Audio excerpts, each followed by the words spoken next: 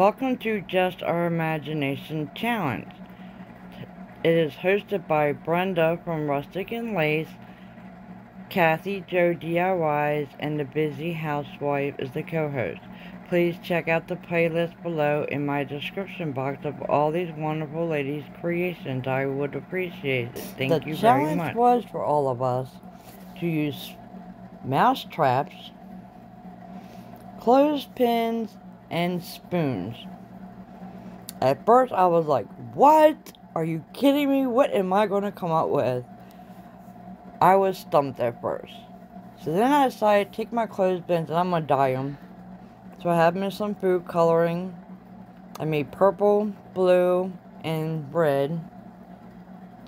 And I let them soak for about an hour and then dry. Now I'm going to take a dollar store wreath form and I'm going to flatten it. And I'm using my jewelry hammer, which I end up breaking later on in this video, and I'm not too happy because it cost me a good bit of money.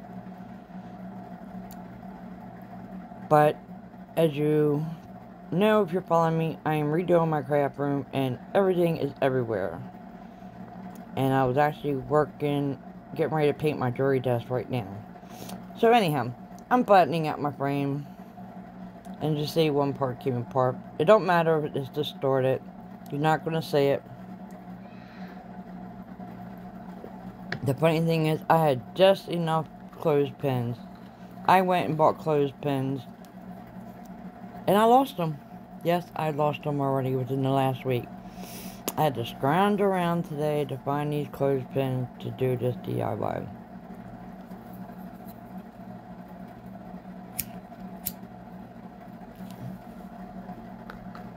So I have this beautiful sign I found at Dollar Tree. I really like this sign. Normally, I'm pretty picky, but this one caught my eye when I was in there last week, and I was like, oh my gosh, I have to do something with this sign. So first I'm deciding I'm going to add it on. But then as you see as the video goes on, I changed my mind. But in order to add it on, you gotta do it through the back anyhow. You gotta pull the back side up and stick it through. It took me a minute to think about it. I was like, wait a minute, I know you do this. So I turned my wreath over and turned my sign over. Going through all this trouble. But if you decide to do this part first, this is how you do it. You just tuck it under and then pull the top one up.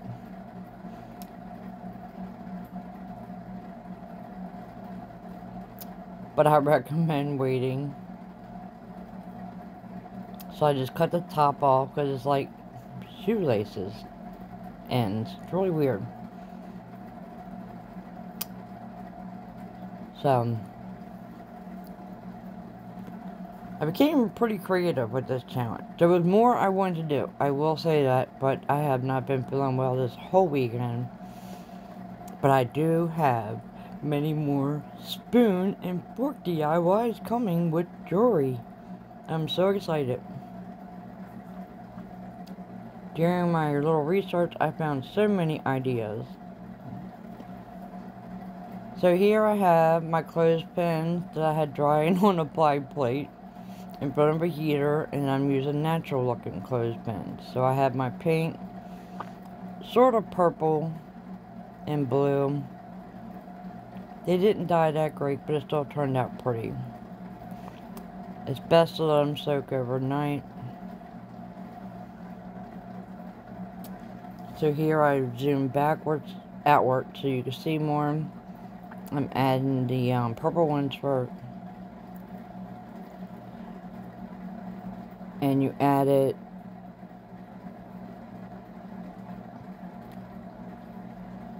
on the second ring, then the last ring.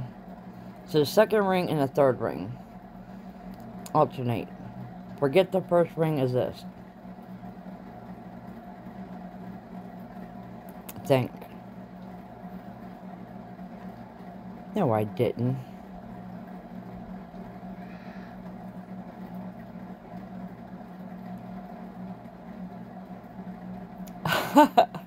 Oh my god, I just made this. Okay, you put the clothespin on the very first 2 rings. And then you put the second one on the second and third ring. Goodness gracious. Sorry, you guys. Like I said, I don't feel good. So I'm alternating it back and forth.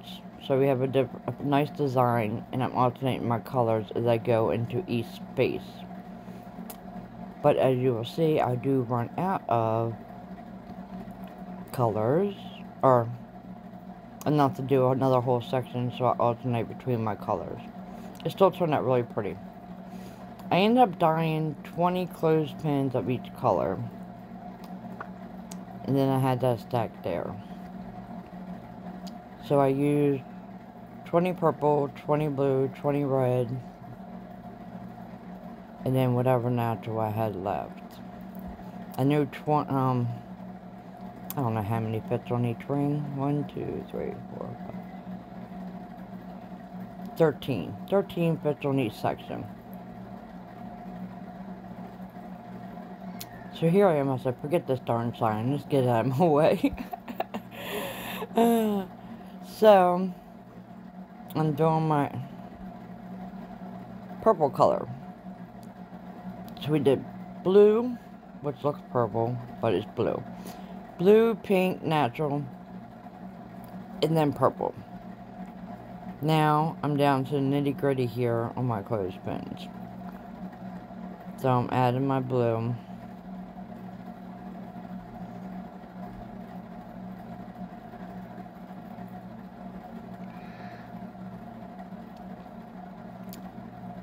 Then I'm adding my natural. Nope. Good God Almighty.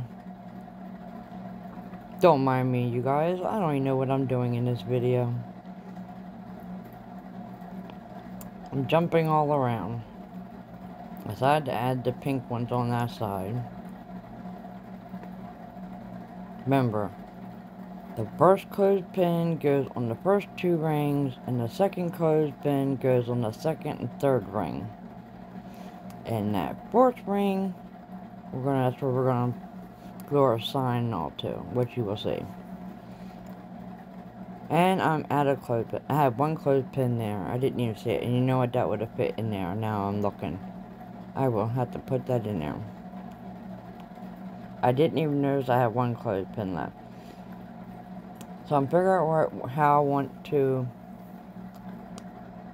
make my top. Which one I'm going to make my top here. So I'm going to stick my sign through. Turn it over.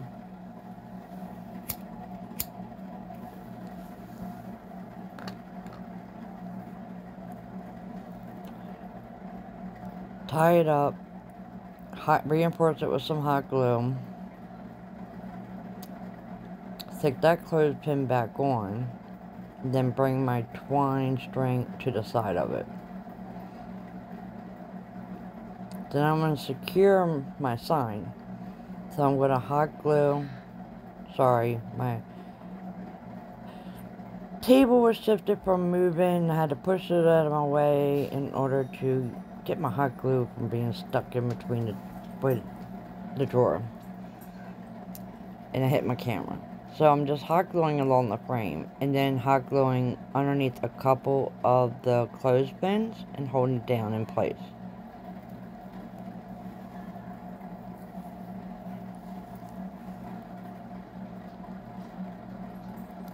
This is my 2nd wreath I've ever made. No, 3rd. I did pine cones. Last week I did the farmhouse style, and this one I'm doing with clothespins. So, my wreath is done. You see at the final reel. Here's this mousetrap. I had no idea where I was going with this mousetrap. I only saw one DIY you can do with the mousetrap.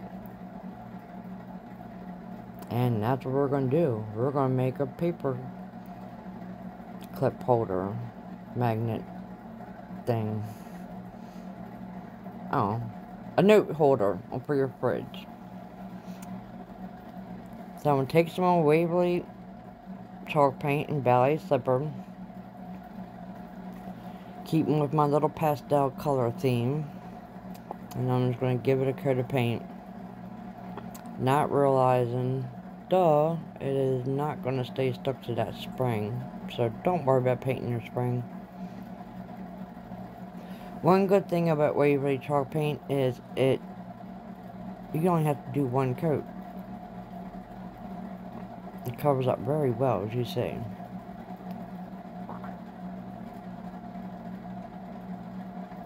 So I'm carefully lifting it up where I'm not going to snap my fingers. I do not like mouse traps.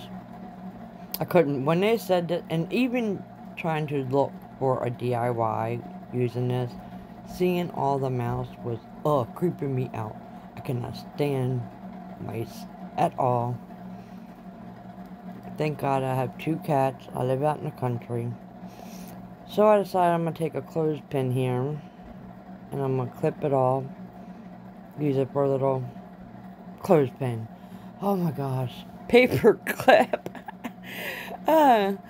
Just a cheap old paper clip from Dollar Tree, and I just cut it off, and I'm going to hammer it into this wood. Onto the side is a little hanger. And it really does stay. It's in there. Yeah, WME wasn't holding it, so it started loosening up. So, just touching it up real quick, because I don't have my fingers all over this thing. Gonna dry it.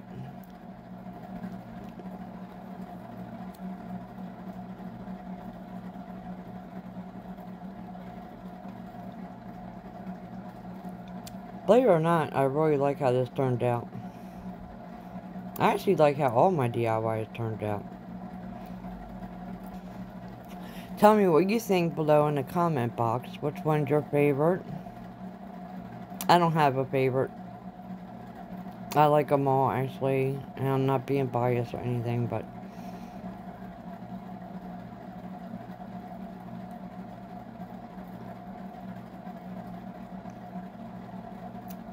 Here I am worrying about that stupid spring, and then after it dries, it starts cracking off, and I realize, oh my goodness, that is not going to stay on there.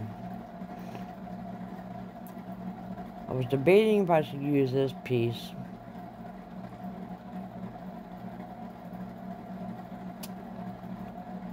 And it wouldn't work if I would have put it underneath, because then it wouldn't hold the paper. So I'm like, and everywhere starts cracking on the spring, so I'm taking it off.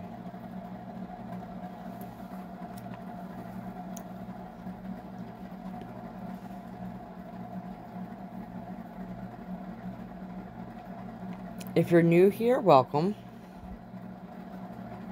If you're one of my subscribers, welcome back. Nice to have you guys, all my crafty friends.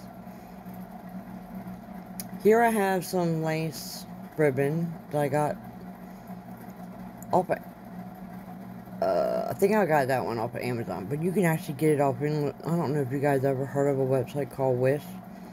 It's a legit website, not like Temu, which we won't go there in my conversation. Wish is a cheap Chinese website, just takes a long time to ship to you, but they are legit, and you can get stuff cheap. So I'm just adding some little detail here with my flower lace.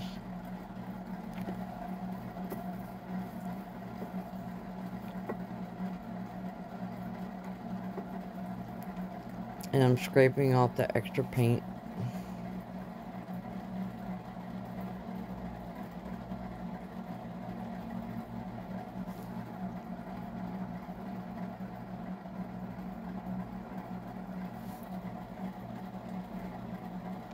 Now I do jewelry, and that's what I'm bringing jewelry to my channel this year, so I have tons of stuff. So I grabbed some odds and end things I had real quick. Had no idea where I'm going with this. I'm looking through my stash, like, okay, what can I use that I can get to quick? Like I said, I'm redoing my craft room, and believe it or not, all my jewelry stuff's like packed up. ready to be moved. I was doing that last night, even though I haven't been feeling good. I've been trying to craft and clean and move my room at the same time, on top of trying to rest.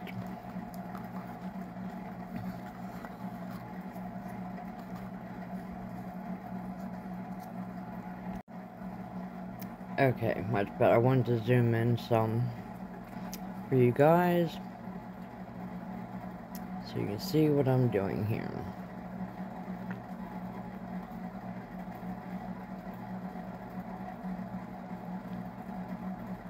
So I had this little piece I already made in my stash. Oh great, I zoom in, now I can't see.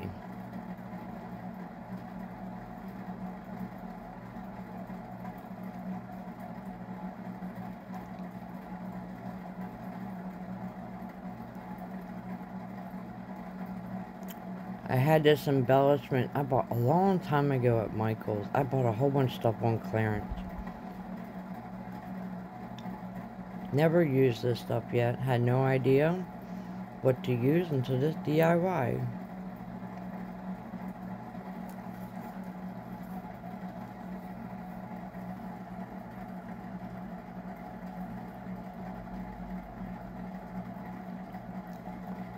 So YouTube is giving me an excuse to use some of my stock that I've never used before.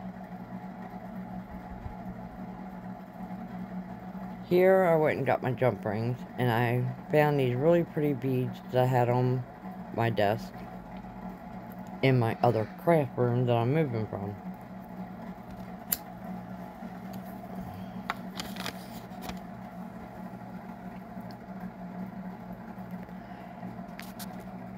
A lot of this stuff I already have done, like the beads that I just added on are already wire wrapped, and I will be showing all that in the future on how you do that. So I'm just adding my jump ring to this embellishment.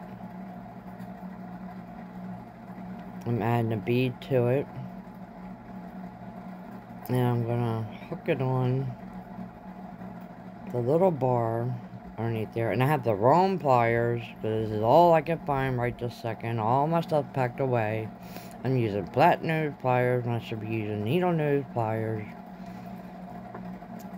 So I'm struggling because I have the wrong tools and supplies, but I'm still trying to bring you guys tutorials and videos during this mess.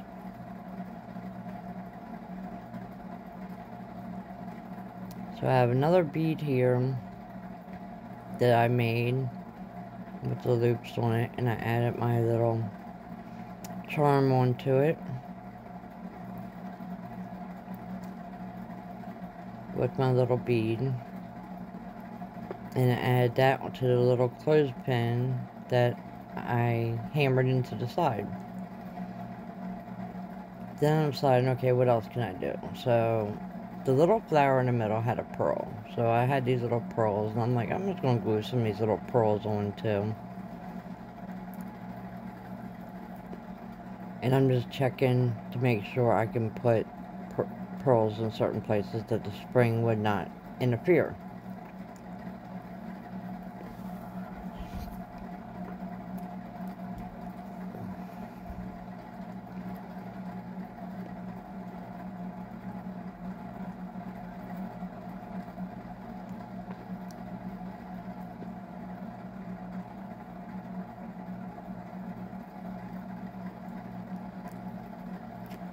Then I'm sitting here looking for something else, like, okay, I need something else, because there's still a little hook on the very top of it.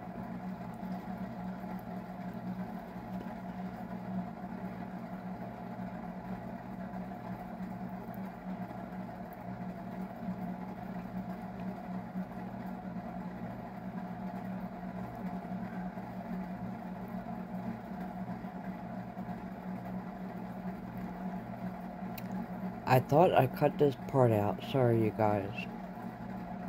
Oh, no. I thought that's when I was going to my craft room. Oh, no, I was looking for my magnets that I threw on the side of my table because it's L-shaped desk. that I just did a tutorial on, but when I came down to do this project, I had to clean up my desk.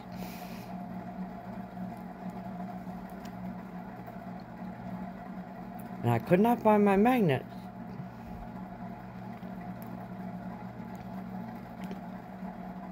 That's where you should always clean your craft room table after you're done. So here I have a bunch of findings and embellishment, actually charms, findings and charms in this little container. I realized that was a toggle, duh. And I was gonna use this heart in here, but I'm like, no, I'm not gonna waste my toggles. So I'm looking, what the heck is in here? Something that I don't have to dig for. So I found this cute little heart, like has a lock on it type thing. So I add a bead to it, and I just hooked it on that little loop they had on top of the mousetrap.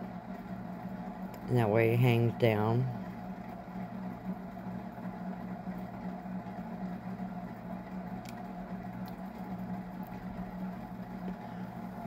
Still not satisfied. You guys should know me.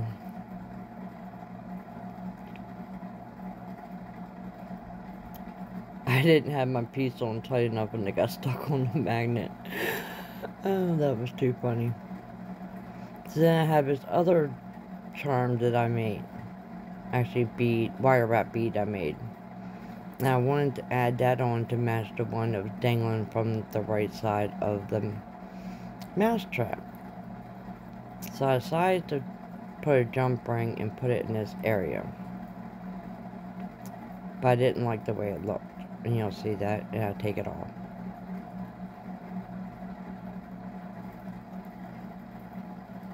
It was just sticking out funky, wasn't working.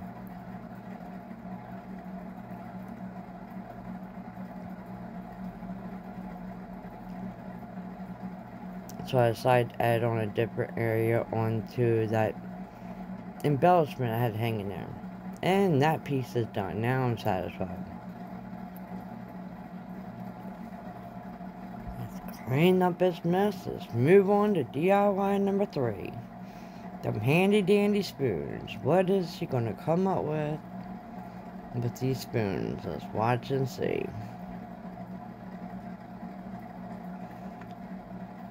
I really do like my mousetrap. I will keep that. Yep, I'm not done. I'm gonna touch it up. Sorry, you guys. Every time I think I'm done with something, I come back and do something else. Oh gosh, too funny. I swear, I'm done now. Now we're moving to these spoons. I only did 2 projects in this video, but I am making more, because this is pretty interesting. So there's where I broke my really expensive jewelry hammer. I'm not happy. Don't waste your good tools. I'm pissed. Sorry, excuse my language. I got out the old, crappy old hammer. And then, of course, I do jewelry, so I have these type of pliers where you can make bigger jump rings and circles and rings and whatever for wire wrapping. So I'm bending my spoon. First I was going to use it like this as a handle. And you can do it that way.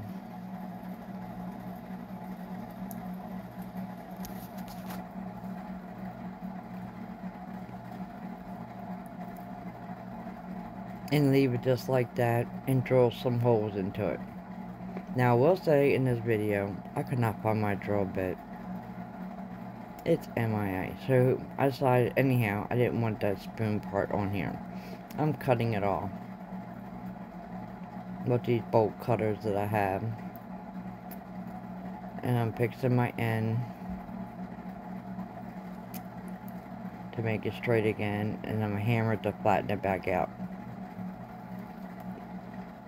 Now I have a really nice pull handle. So I have these magazine boxes I just bought from my craft room. And I'm going to use these spoons that I got free off the side of the road. Believe it or not, someone was having a yard sale and was throwing this stuff away with a free sign. I got a whole thing of flatware free that I was going to use for bakes. And then this DIY came up with spoons, and I'm like, oh, I'm going to use these free spoons. But now I done found so many other things you can use with flatware when it comes to jewelry designing. So I'm super excited I got all these free. And now, so I'm going to run to thrift stores and find me some really nice fancy spoons. So I decided I'm just going to hot glue it on. It's cardboard. Simple, easy, cute. I love it. Gives us some really nice fancy detail. So I'm going to do all my boxes. I have 12 of them. Now I'm going to take another spoon.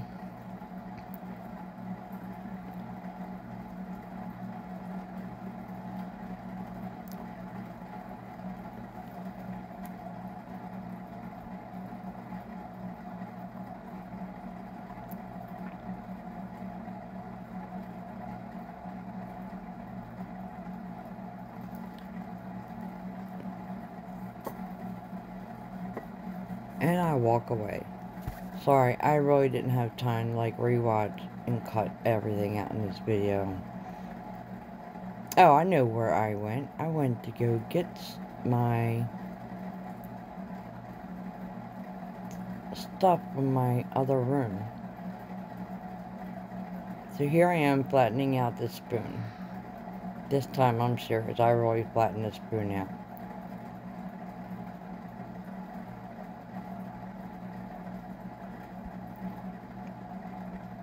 And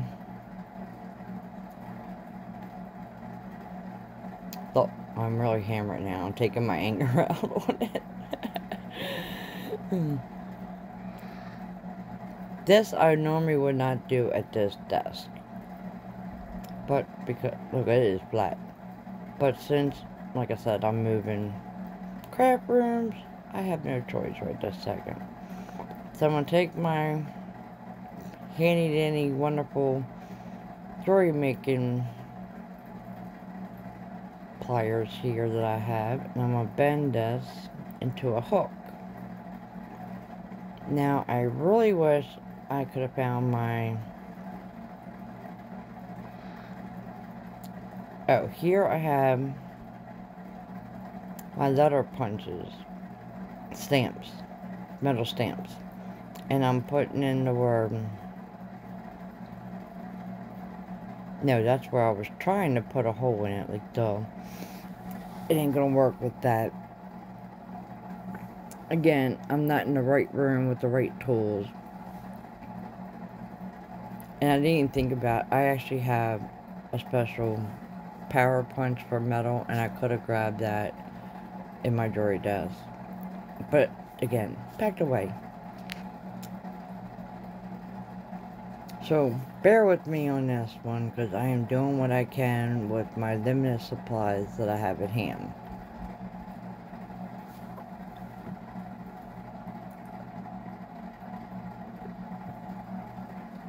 So I have nothing to make a hole right this second. So, if you don't have anything to make a hole, I'm going to show you what you can do.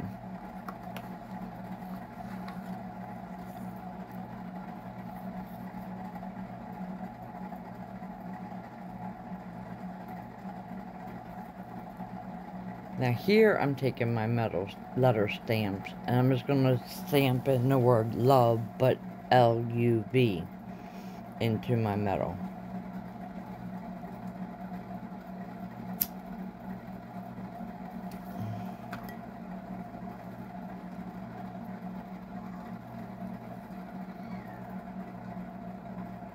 Which again, if I was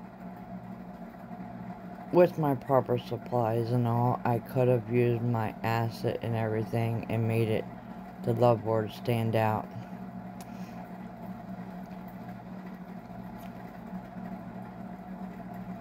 Yes, I know you guys don't understand what all that is, but if you're ever interested in learning jewelry and metalsmithing and everything, join my channel, subscribe, and when I do get to doing that, of antiquing metal with acid and all, you will learn how to do it.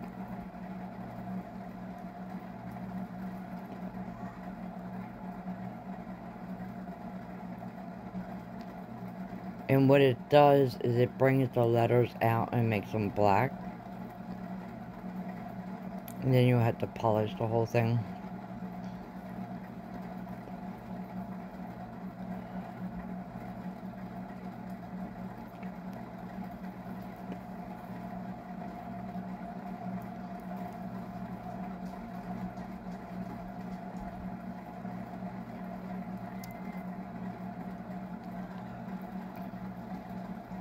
It did work.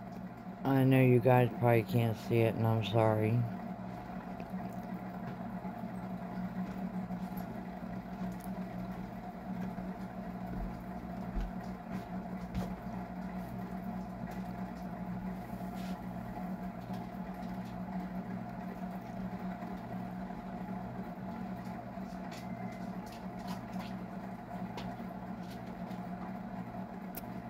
So here's where I decide, okay, you see the drill and all there.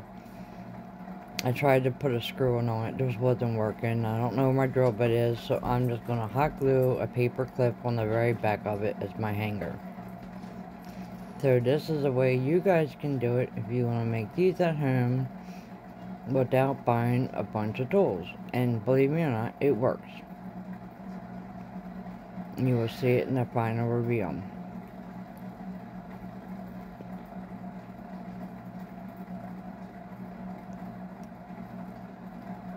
I wouldn't say that would be a permanent solution. I would add some E6000 or some super glue or something. But for right now, for the video's sake, that's what I'm doing when I don't have my proper supplies to put a hole in it, which I will do. So now to the final review.